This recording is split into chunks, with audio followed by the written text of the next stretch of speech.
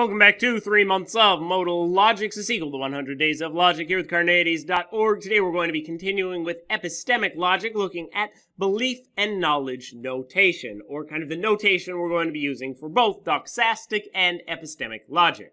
So, we're going to use KSB to represent S knows that B. K is going to be a relation between subjects, S's, and B's propositions or beliefs, basically.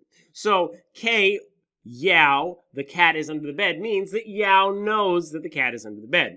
Sometimes you're going to see this represented as K subscript SB or just SKB instead. I like using the parentheses because it makes it very clear kind of the scope of each of them. But if you see either of those notations as well, they're also completely valid and fine. Belief, on the other hand, we're going to use as BSP to represent S believes that P where S is a subject and P is a proposition. Therefore, B Olenka, the fish is in the bowl, means that Olenka believes that the fish is in the bowl. Sometimes you're going to see, once again, BSP with S written as subscript or SBP instead. Those are the general notations. Other people may create other notations as they wish, but usually they're going to define them if they're not one of these kind of more standard notations for knowledge or belief.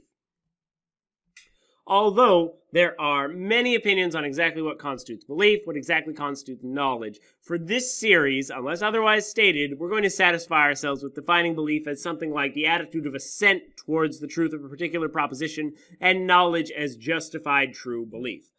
If you have disagreements with that, let's not get into it here. Hopefully in the future I'll do some series on definitions of belief and definitions of knowledge. For now, we're going to satisfy ourselves with that, but we are going to look into some of the semantics of these terms, not in this video, but in the next one. We'll be looking at doxastic and epistemic semantics.